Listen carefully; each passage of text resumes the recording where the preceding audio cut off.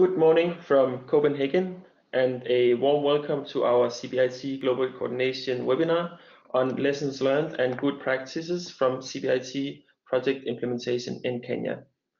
This webinar is hosted by the UNEP DTU Partnership. My name is Frederick Stown and I'm the project manager of the CBIT Global Coordination Platform here at the UNEP DTU Partnership, and I will be the moderator for this webinar. A couple of practical things before we move to the main content of our webinar. This webinar is going to be about 60 minutes long and will include a Q&A session at the end. We therefore highly recommend you to use this opportunity to ask questions. You can send us your questions throughout the whole webinar on the right side of your screen in the GoToWebinar software, and we'll do our best to answer as many questions as possible at the end. In case you cannot stay until the end of the webinar or want to rewatch the presentation, the recording of the webinar will be available online in a few days on the CBIT Global Coordination Platform under Events and then CBIT Webinars. Here you can also find earlier webinars, which can be very useful for your work, so please have a look.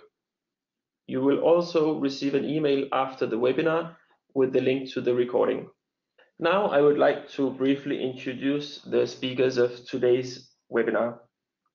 Our main speaker for today is Mike Orlando, and Mike is the project manager for the CBIT project in Kenya and has a background in natural resource management and vulnerability assessments. Mike will be supported by Dr. Peter Alele, who is the Senior Regional Director for Conservation Science at Conservation International. And also Charity Nalanya is with us today, and she is the Jeff Manager for Africa at Conservation International. Now I would like to shortly tell you about the content of today's webinar. First, I will give a very short overview of the status of CBIT projects worldwide and shortly introduce you to the CBIT Global Coordination Platform. Then we will hear about the lessons learned from CBIT project implementation in Kenya. And at the end, we will have a Q&A session where everybody can get engaged and ask our panelists about the CBIT project in Kenya. You can reach the CBIT Global Coordination Platform by going to www.cbitplatform.org. And on the front page, you'll see a global map with an overview of the status of different CBIT projects worldwide. On the left-hand side, you can see that more than 30 projects in Latin America, Africa, Asia, and Europe have their concepts approved. 8 projects, mostly in Latin America and Africa, have been approved, and a further 17 projects are actually under implementation. Some of these projects are global or regional in scope, but most are national. Out of the 17 projects under implementation, 15 are national projects, and one of those is the CBIT project in Kenya that we will hear more about in a bit. The overall aim of the CBIT Global Coordination Platform is to enable coordination, maximize learning opportunities, and enable knowledge sharing among CBIT countries. This is why we are organizing these webinars, to hear about the lessons learned from different countries as inspiration for other CBIT countries. Now a few examples of how to benefit from the CBIT coordination platform. All users can follow the implementation of CBIT projects worldwide and reach out to the focal points of the different projects to learn from the implementation of different activities or specific outputs of interest. Also, when you're designing CBIT projects, the platform provides easy access to understand what other projects focus on and what the progress indicators are. If you're about to design a CBIT project, this is an excellent way to get inspiration to shape and design your projects. When implementing project activities, country focal points are supposed to upload documents, workshop reports, and other project documents, and this will give users of the platform access to a wealth of information and learning. Focal points also do yearly self-assessments of capacity, and that helps countries to bridge the gaps in their transparency systems. Lastly, the website or the platform provides webinars, articles, and other knowledge exchange services. You can also read about other CBIT projects, such as Costa Rica and Chile, under the section Articles in CBIT Perspectives. And lastly, I would like to point out that we are all part of the global CBIT family. More than 50 countries are already engaged in CBIT, and more countries are in the process of joining. And the CBIT Global Coordination Platform provides you with an easy and structured access to information about all current projects and the projects to come. It is, of course, very important that all country focal points are actively engaged in the platform and continuously update the progress of their projects. And you can always reach out to us if you have any questions or comments. So one more time, welcome to this webinar. And I would like to now give the floor to Mike Olendo, who will present on the lessons learned from the implementation of the CBIT project in Kenya. And remember that no questions are stupid or anything. Please ask any question you feel like, as this is why we are here, to share lessons learned. Mike, over to you. Hello, everyone. Thank you for the opportunity. And I'm glad to be able to share with you what you've learned so far implementing the CBIT Kenya project. So first of all, thank you so much for getting time to listen to me. And let me delve now into what has been or what is the CBIT Kenya project. So the CBIT Kenya project was set up to enhance the system for the system for tracking emissions and building capacity for IPCC sectors to ensure that Kenya complies towards the Paris Agreement on transparency requirements.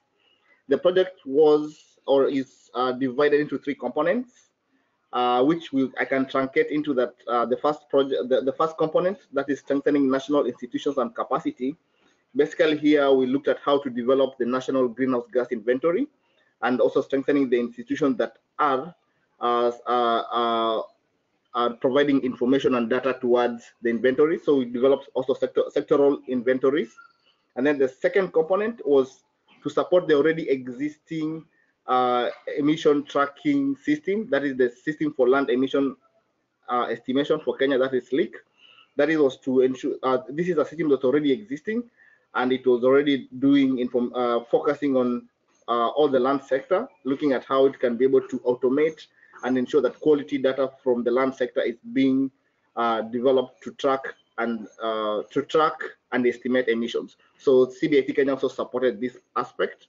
And then the third aspect was looking at supporting the coordination, and basically here we're looking at ensuring that there is a coordinated approach in terms of information sharing and ensuring that both climate actions and impact are reported in a way that is coordinated. And this involves several steps. But the first one here that CBIT Kenya is contributing towards is having an online MRV coordination platform, and basically also ensuring that the annotated GHG inventory, the GHG inventory is put online. And then the implementation arrangements, this I think is fairly straightforward. The donor is the Global Environment Facility. The implementation agency is Conservation International, CIGF agency. And the executing agency is the Ministry of Environment through the Climate Change Directorate, and the SLEEK, that is the system, the system for land emission estimation for Kenya, which was already existing before the CBIT project came into force. And the implementing partners were the Vital Science Program within Conservation International and the Greenhouse Gas Management Institution, which in then became a very key resource in terms of capacity building. I'll go directly into the lessons learned from the inception stage. What you realize that, first of all, normally it's not as apparent that, or especially for this project, it was not as apparent within the development that it's going to be a data intensive project, because as I said earlier, the first component, development of the GHG inventory, means that you have to pull in data, you have to pull in information, you have to bring all key stakeholders, and in this case, these are private industries, you've got private sector organizations, you've got key departments within the government into providing information that is relevant in terms of developing a greenhouse gas inventory. So first, they have to understand why they're doing this, why is it important, and what does it mean in terms, for example, for private sector, does it mean that this information, which can be proprietary, will be used or can be used against them, or can be used to track their proprietary information or proprietary competitive advantage. So that first part, setting up institutional data arrangement, is very critical. In Kenya, and even within the project document, we had planned or we had thought that we probably will do memorandum of associations.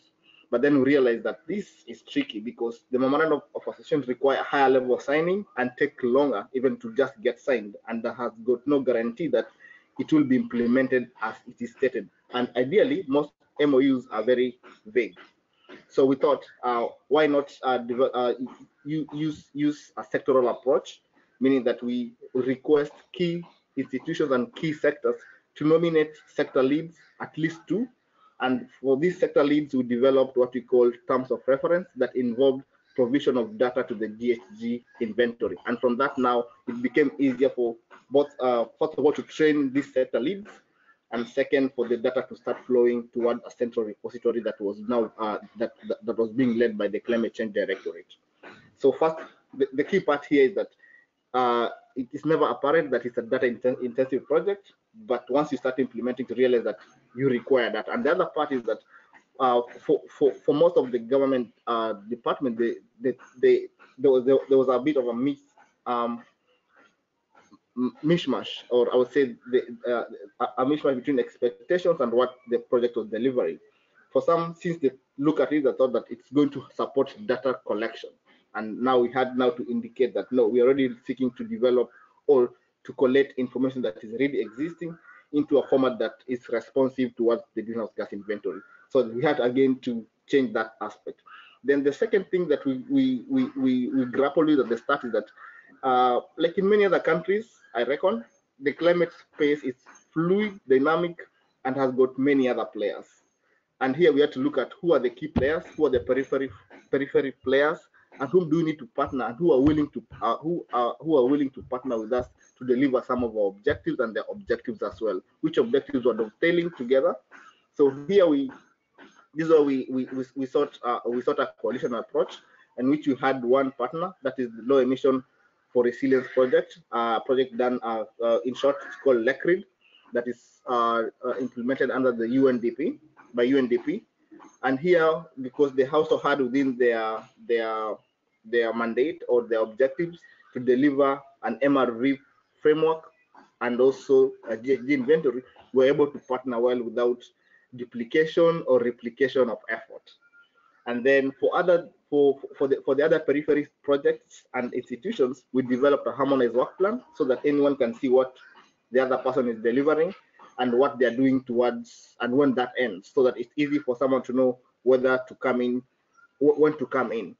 And then and that at least helped to bring most of the institutions that are involved in the climate space together. I will not say it was perfect or it is perfect, but it set the bench or the foundation for future and current engagement. And then another aspect that really helped in ensuring that the project was relevant and there was ownership was there was a higher target. Kenya is seeking to deliver its national communication, its third national communication, and the greenhouse gas inventory provides the baseline information for that. And that being the case, it meant that there was higher level interest and push by senior technocrats to have a greenhouse gas inventory for Kenya to be ready in time. And second, also Kenya seeks to develop a biannual update report. I would say that especially for this project, we do not delve so much into adaptation aspect because you're looking or supported. We do not support a lot of adaptation issues, but we focus on the mitigation because there's that aspect that you have to decide on. In the end, as start to implement, you have to decide exactly on where you can have impact and what you can do realistically and accomplish. So, but also part of the greenhouse gas inventory has direct contribution towards the biannual update reports. And as you know, the biannual update reports both on mitigation and adaptation aspects in terms of climate actions and impact. And then as it is now, we are in 2019, year 2020, that magical year, where we're having NDC negotiations and all. These projects, the deliverables of this project dovetails towards that, knowing that as people are heading towards the COP in December and next year, looking at what countries need to report on what they are doing in terms of NDCs, the key deliverers of these projects were providing insights.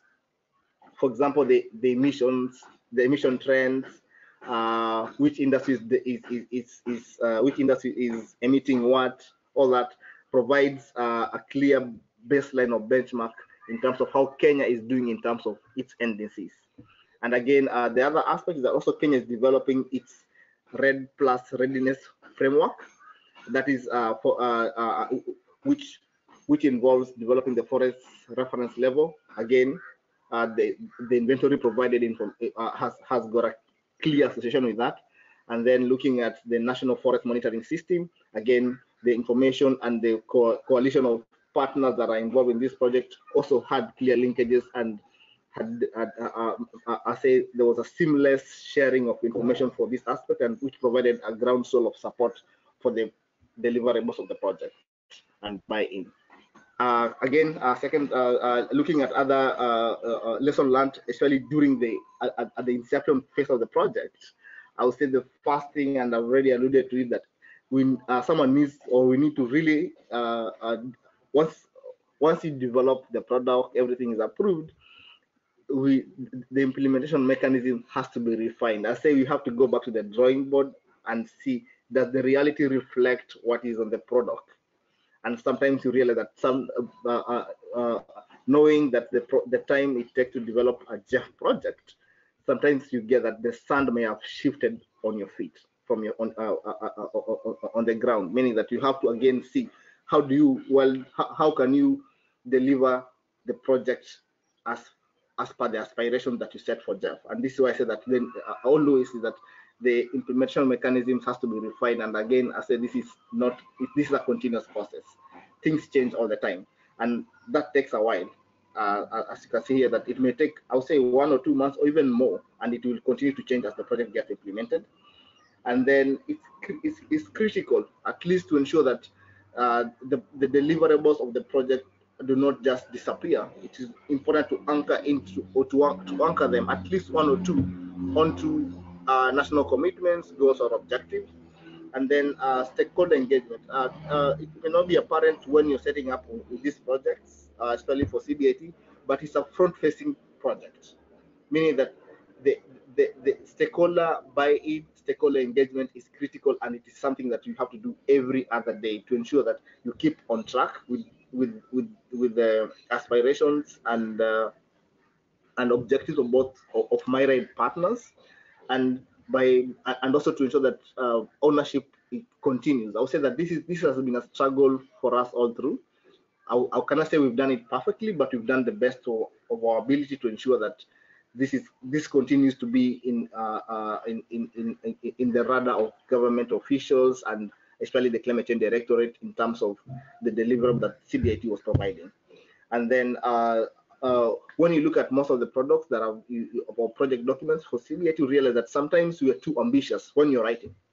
But again, when you come down, it's important that these deliverables are well anchored and are relevant to government officials and other partners locally, and also the time that we set to do them. Because with ambition, sometimes we may overpromise, and that's a key critic for us as well, is that we may overpromise, but then when it comes really to delivering, realize actually you can deliver out of the 10 things that you thought you could deliver within the specified time frame. Maybe you can only deliver one, and you deliver it well. And sometimes it's better to deliver well and one and well than try to deliver many and not deliver them pretty well. And then the capacity needs assessment, I would say that this is a fluid area, and it depends really on the context of the country and the stakeholders. But always keep in mind that most of the people are adult learners, and the attention span is critical. The attention span is short, and then you need to get them really attentive to ensure that some of the lessons, some of the skill set that are being passed on remain within their departments, and they can able to implement them on their own even after the project ends. Because I say that the sustainability of the project is really the capacity that is imparted and is used going forward. So I'll say that those were, I'll say that they being open to different capacity techniques or different ways of learning or imparting knowledge assist will help in delivering the message. And then the other aspect is again, I would say still now focusing on capacity building, is that here I would say we did grapple. We wondered what opportunity or what method can we use, because it can be a classroom way, it can be online, and I would say that what you immediately will learn from online, while there was excitement in enrolling for online classes, the execution was nil. There are very people who followed up with online classes, mainly because of their busy schedule, or sometimes I'll say that there was that disconnect because it's only after at the end of the full, I'll say, capacity building that and people understood how an inventory works and what it means, that people started picking up on the online classes. So it meant that probably in terms of development or in terms of designing such projects, it would be good, first of all, to let people understand what inventory is, what they can do, how, their roles and responsibilities. Then at the end, once they see how an inventory contributes towards, I would say, tracking emissions, NDCs, and then they can say they see the need to boost their knowledge and probably get a certificate online. And that's how I think I've seen it pan out for the CBIT Kenya project.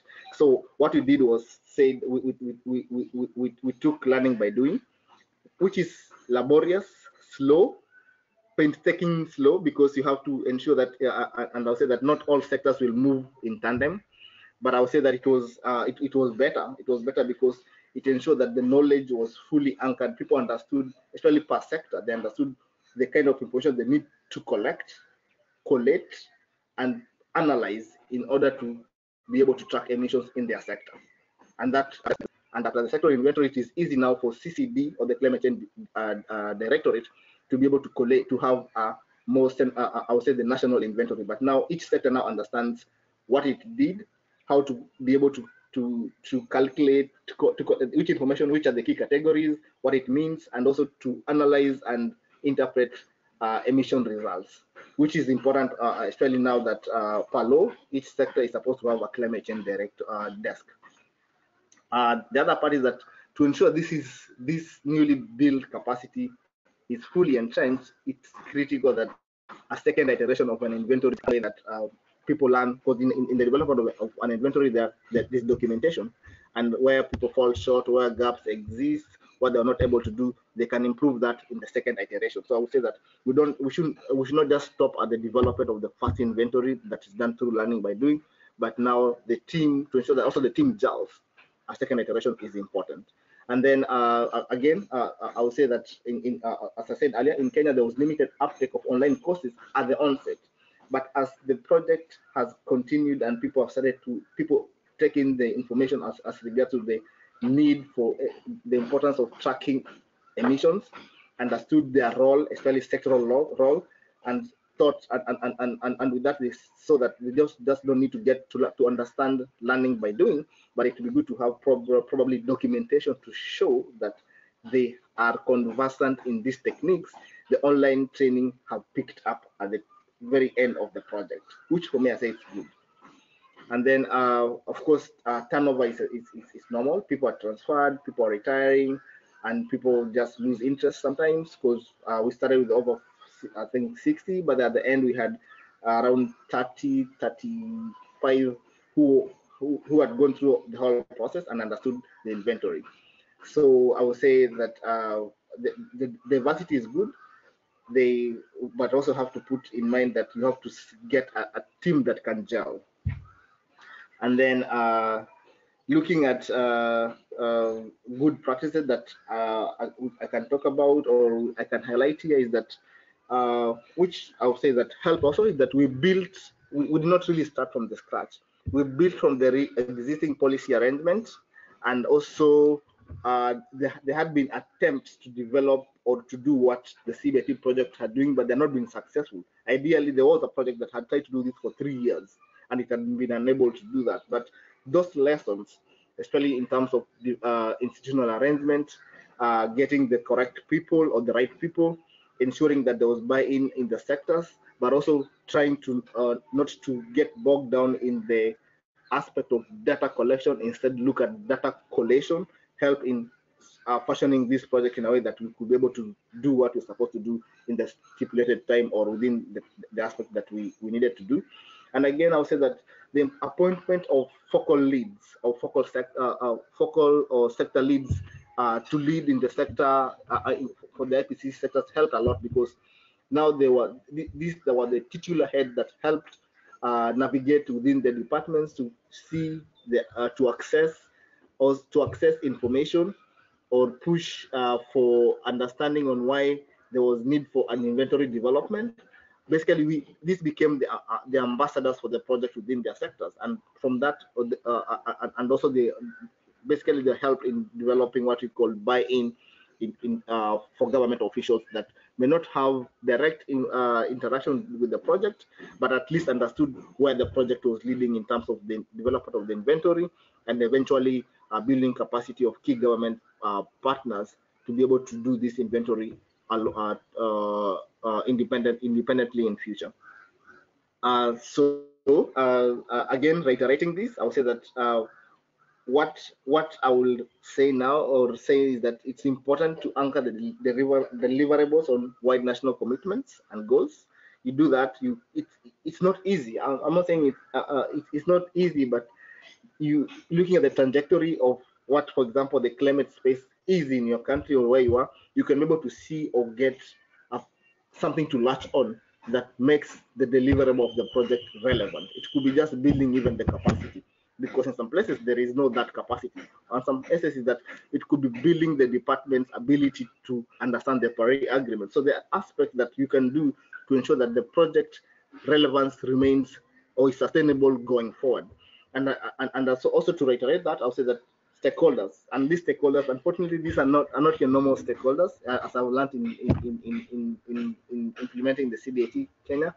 These are some of the stakeholders are high-level government technocrats.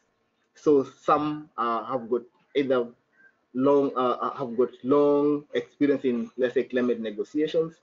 They've got long experience in terms of administration, but also but because of, I say, the new Paris Agreement, everything now is, everyone has to relearn or understand the new tricks, or understand the new processes or the new way of doing things as to align with the Paris Agreement transparency requirements. So, but then often you get, this can be your champions, but also they can be an impediment. So, which means that we have always to continuously engage, see what is happening. And for me, I would say that it has to be a regular aspect. And I would say some supporters can change into non-supporters, but again, at least once the nitty-gritty or the substance of the subject matter is well understood, that that is often what matters. And then the other part is that again, deliverables again have to, I'm saying you have to time your deliverables in a way that they are relevant to national processes, but also you deliver them in a way that it enriches the process that are happening nationally. And for me, I'll say that initially the CBIT Kenya project had lots of deliverables. You have to sift through and say that some of these are tactical, some of these are strategic, some of these, you look at it, you feel that maybe they are supposed, when it was being developed, they were supposed to appease a particular segment that was in the project development. But when you come into the implementation, realize when you look at the bigger picture, it's way important to have fewer but well thought out deliverables that align to what is happening in the country at the moment. Other aspect that that I also would highlight here is that the need to, in terms of good practices, is that it's of good practices and ensuring transparency is having that community of practice. What we were lucky a little bit in Kenya, I'll say that, but it's something that can be done better, is that we used to have a high level presentation of all projects in climate change, meaning that all the projects that have got and are implementing activities or delivering on the Kenya climate change as field. We used to have a quarterly, initially it was monthly, but then it moved into a quarterly presentation on what they have delivered and what they are doing. That provides, I would say, a transparent way of knowing what the other person is doing. And also it creates, I would say, a community of practice. But going forward, I would say that even for CBIT projects globally, to be good, this community of practice is elevated higher, in that lessons learned from, let's say, from Kenya can be relevant or can be of relevance in the implementation of Uganda, let's say, or Rwanda or other countries. So I would say this is something that we should be picked up and strengthened. And again, I say peer-to-peer learning. I understand probably Kenya is one of the first that is completing its CBIT project. But I would say the other 30 and the other 17 that are under implementation, to be good to at least have a peer-to-peer learning framework where, for example, managers or key implementers, both government and the implementing agencies, are learning or having a discussions on how to better have impact for CBIT, because CBIT projects are, unlike others, I would say they're time bound, they're short, and also they're often supposed to provide solution to a particular issue that a country has highlighted in terms of its commitment to the Paris Agreement. So they're not really, I will not say they're not essentially designed to be long-term projects. And that is critical when we are looking at how to have this impact in the shortest time possible, without also just in the shortest time possible. And that the other part is that harmonized implementation. Again, with especially in the developing countries space, is that there is a lot of money that is coming in to support mitigation, adaptation, capacity, and from myriad of partners. This sometimes muddles up the climate space and creates either competing, duplicating, replicating aspects, and sometimes rivalries that do not add up or do not support, I would say, are not good for, basically do not lead to any other place. But having initially, and this means that also you have to give and take. You may have some deliverable that you think you really are better placed, but probably another project is way better placed to deliver. An example for Kenya is that within the product and within the implementation mechanism, we thought we could deliver on the registry. However, when we started looking at how we can do this, we realized that probably another project, that is the GNI Plus, was way better to deliver on the registry, because it had a longer time frame, and the registry part is done at the very end. And for CBIT projects, you see at the very end, you're supposed to be closing up and looking forward. So it's not something that we can say that we're doing it at the very end, or it's not something that we thought we could. When we realistically looked at it, we said that no, this may not be the best. We may not be the best project to deliver on the registry. And this again was discussed in an open forum. And as we move ahead, you can see that whereas we are developing the coordination MRV web platform, there are other projects and partners who are developing the framework, and then in the end, all of us are giving it to another project to complete the process, which is a way of ensuring that there is sustainability and there's no duplication of effort. And then the other aspect that also came up will be strengthening the data analysis. We could see that, especially in terms of sector leads and focal points, understanding the inventory data, understanding the climate requirements, or say the requirement as per the IPCC software, were critical. I'll say that the key part, and I think for most people they really did appreciate, is the guidance that the Greenhouse Gas Management Institute provided to all sectors in terms of understanding their roles, understanding the data that is required, and also their vast knowledge of the IPCC software helped in ensuring that the data analysis was snag free. But again, I will say that we're lucky on that aspect, but that analysis aspect has to be strengthened also going forward. Overarching lessons I learned from the CBIT, I would say that, and this is again reiterating, is that we have to clearly define roles and responsibilities are critical. Sometimes especially when you're looking at implementing and executing roles, sometimes some can, there is crossover, but it's good that this is continually reviewed and people, especially if they're different institutions, they understand exactly what are their roles, and ensuring that also the deliverables are anchored, or someone knows exactly who is delivering what and how basically for me clarity in roles is essential. Again, stakeholder engagement. In developing these projects, often you do not really think that you're going to, you think you're already preaching to the converted, but then when you implement them, you realize, yes, the converted have got a different view of what they're converted upon. So you have to really now streamline their thought process and tell them, this is where we need to focus on, and this is how it would be good to see, of course, in a consensus, but again, that takes a while. Again, capacity needs. You have to choose amongst the many available options on which way to deliver your capacity development. And then for government, I don't know for other countries, but for me, in terms of engagement, we thought there wouldn't be so much because of the capacity development and the aspect, especially the capacity development that the project was bringing in, and the importance in terms of the nascent climate change directorate. But in that, I think we are a bit wrong, because the need or the engagement without PADM or DSA proved to be nearly a breaking point for us. But I think with time, as we refine and as other projects refine, or maybe for others, it may not be an issue, but for the CBIT Kenya project, DSA and PADM eventually became a flash. I felt that the time taken, or the time for the project, was a bit too short for what it was supposed to deliver. And remembering that you have to, first of all, really create a consensus, buy-in before even anything is started, and then looking at the need for capacity, you realize that probably it would be good to check on the duration and be realistic.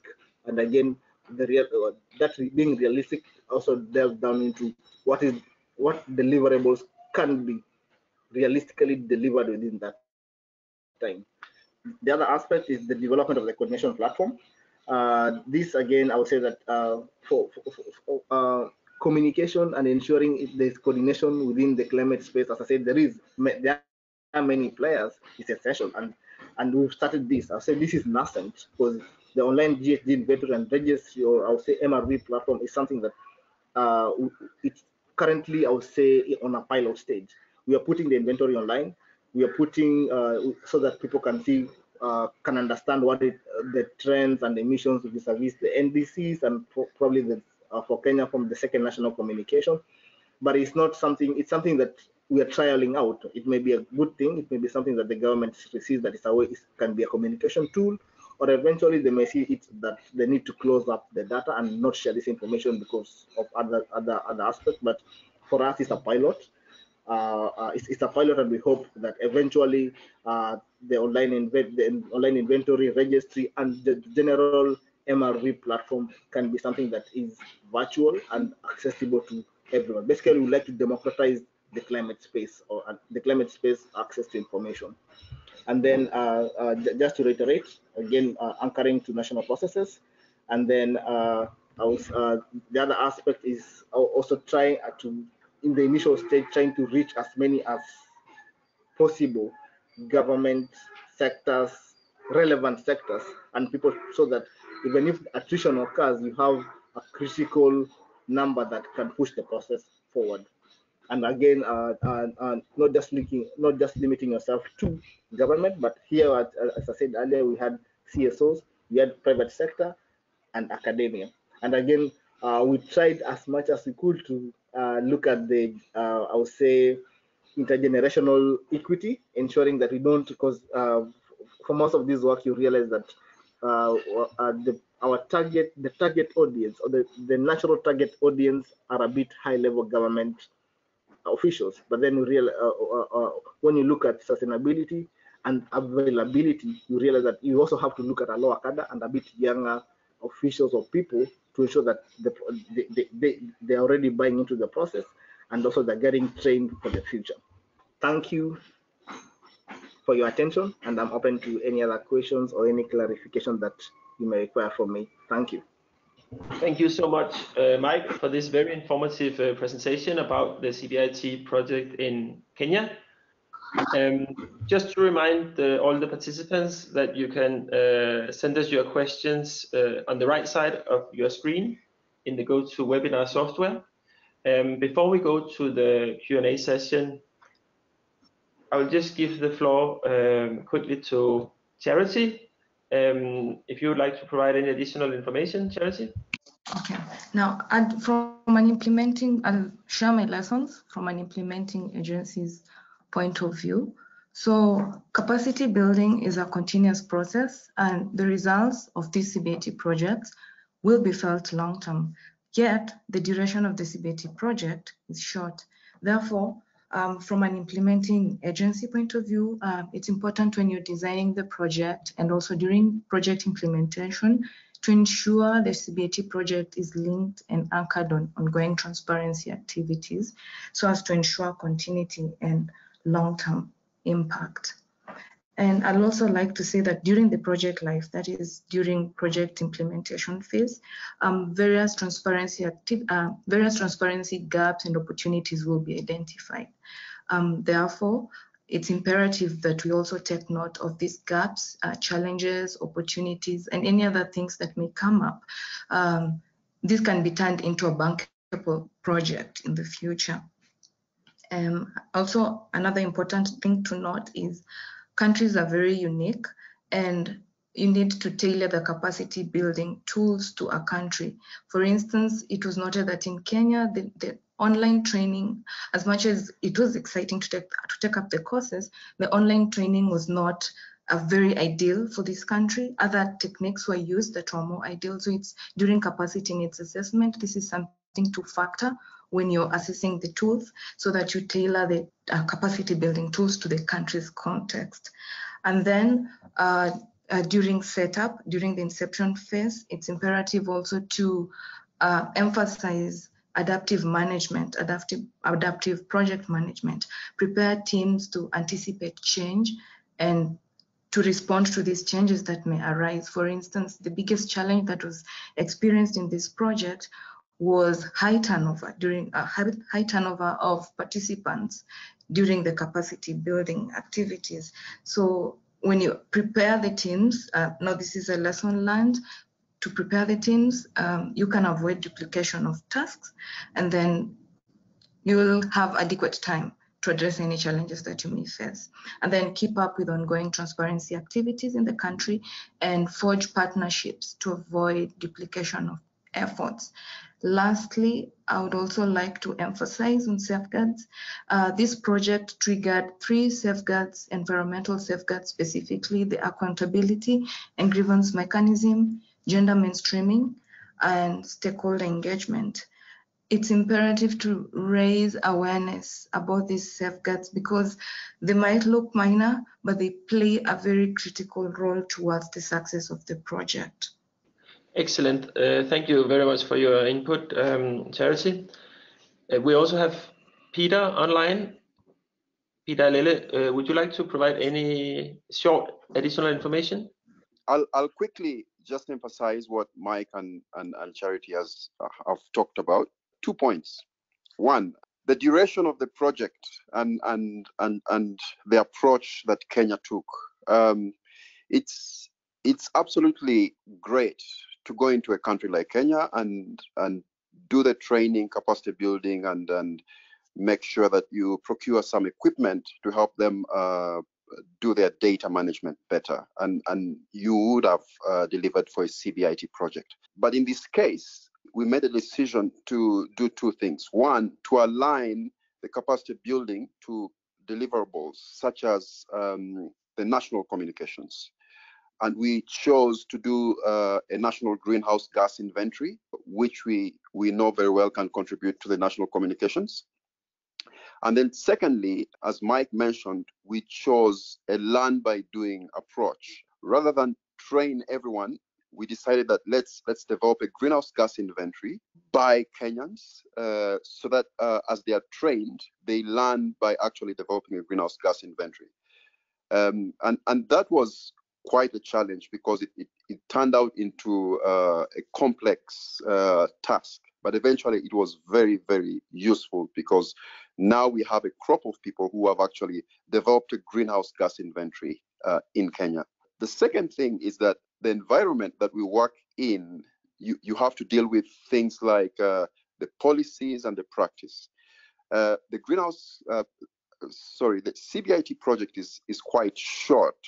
So you might not find it quite productive to carry out data collection if you want to do an inventory. So we chose applying the data that's available in Kenya. And that means you have to navigate the existing practices and policies in the country.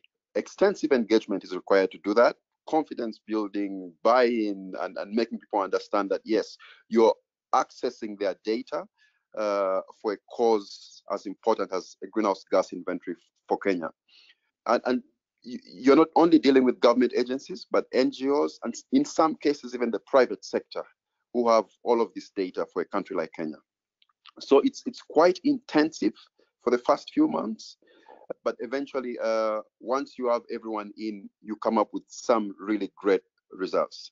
Secondly, as Charity has said, capacity for a country like Kenya is quite, you need extensive capacity. And what you do in 1 or so years usually doesn't cover all the capacity needs. And so this is a process. And I think that what we need to start thinking about is how to build on the work that we have done in a country like Kenya. One of the greatest indicators that we have seen recently is that our initial meetings, the people who attended our initial meetings in Kenya, perhaps half, perhaps more of them were no longer appearing in the meetings that we had in the final weeks of the project. That means that people have moved government agencies, people have left Kenya, people have left and moved to different sectors, but there's a need to continue this process of strengthening capacity because eventually you want people in a country like Kenya that can manage data and contribute to greenhouse gas reporting. Thank you very much. Excellent. Thank you, Peter, very much for your contribution. Now we go to the Q&A session, and we have a few questions before we finalize the webinar. And there is one on how that would like to know more about how it was to work with a big international institute as the GHG Management Institute compared to maybe working with local consultants that have more knowledge about the local context. And I think, Mike, that would go to you. Thank you. I think what the Greenhouse Gas Management Institute brought on board was that the Greenhouse Gas Management Institute was baked into the proposal from the onset. So during the scoping stage, they already knew what they needed to do. But then for me, I would say that answering the question is that the Greenhouse Gas Management Institute brings that global experience, but also countries that have got similar gaps and deficiencies, they're able to bring context to Kenya and also guide the process in a way that probably somebody who's only looking at Kenya context would not have been able to, because I would say that especially in terms of let's say third-party reviewers, independent reviewers, we benefited from having one of the a few international reviewers looking at the work that Kenya team was doing and giving pointers on how to improve certain aspects of the inventory, as opposed to only having local or locally focused, I would say, capacity building team. So I would say they brought both the global experience, but I would say also in their way of doing things, they really tailored their course and approach to the Kenya context by first also having staff or having key some of the leaders and had worked in Kenya and other and in third world countries, which they deployed to ensure that they can assist sectors and the country better. So I think there was flexibility in the way GH Jamai deployed his team to assist the Kenya CBIT project. Thank you so much, Mike. There's one more question about the duration of the project, because I think it was very short, only 18 months. So maybe this goes to you, Charity. Why did you choose such a short duration for the project? First of all, I should mention that during the PPG phase, a lot of consultations are done with the stakeholders. So this was arrived at, the duration was arrived during the PPG phase.